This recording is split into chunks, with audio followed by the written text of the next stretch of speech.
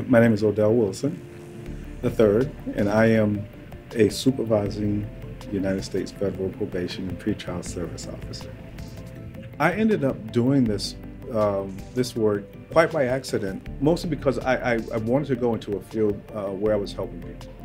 When I started working with probation officers and their clients, I realized how much they're change agents and they do help.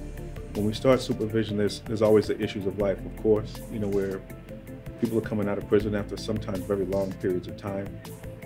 Our job is to help them, with some things that are what we would consider very simple as technology, like how to use a cell phone, how to turn on a computer. But it's not just that. I mean, like I said, there are other areas, mental health, chemical health, employment, mentorship, which is a big one now. We really value that, having somebody in the community that people can work with that can give them sound advice, if they have questions about things or hard decisions to make about things that are going on in their lives. We know that it has an effect on the family when somebody's removed from the family.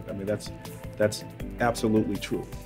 But we also know that it has an effect when somebody comes back to the family and they remain in the family and they're doing positive things. I mean, the ripple effect of that is positive things that are going on in the home, nieces, nephews. I mean, many times the individuals that we work with are the people that people in the family look up to.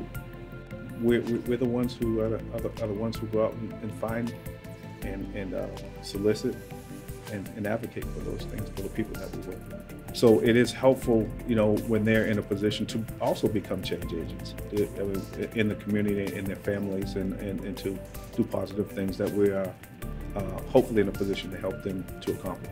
Our jobs, are to have those conversations about, what are things that they can do differently now that they're back in the community, to help them establish new social networks and different people to spend their time with that will allow them to continue to have positive experiences in the community. We have a time frame, of course, once the supervision is over.